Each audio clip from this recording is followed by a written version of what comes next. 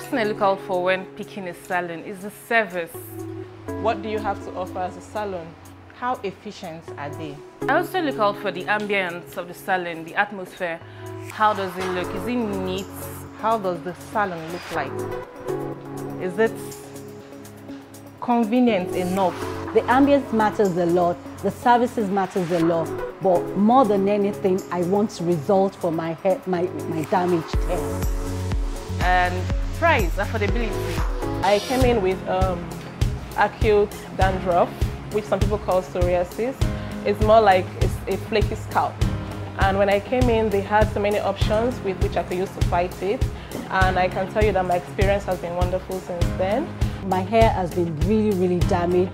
Particularly the middle part of my hair has been overstretched. Since January, they've been doing a lot of treatment on my hair. The part that was damaged over years has grown. One of the occasions I came here to make my hair, I didn't like the way I complained about the way I looked because I'm very finicky about my hair and all of that. And they actually remade it. It has never happened to me before, where a salonist at no cost will take out installed hair and make it again just to satisfy you as a client. And I mean, I was sold.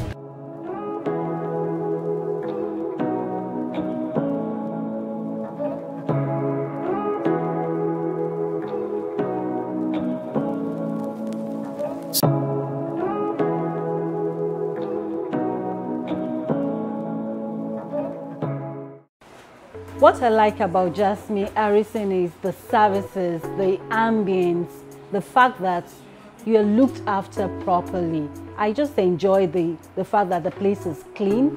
I like the fact that everyone in the salon, they give you the best. You can tell they're very knowledgeable about hair, especially the natural hair. You can tell a lot of hard work and research has gone into understanding how our hair works. The details in the salon is fantastic.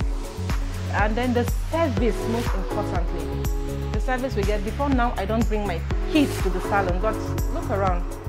They are everywhere here. I come with them. I'm very comfortable because of the hygienic nature of the salon. They take their hygiene level very seriously.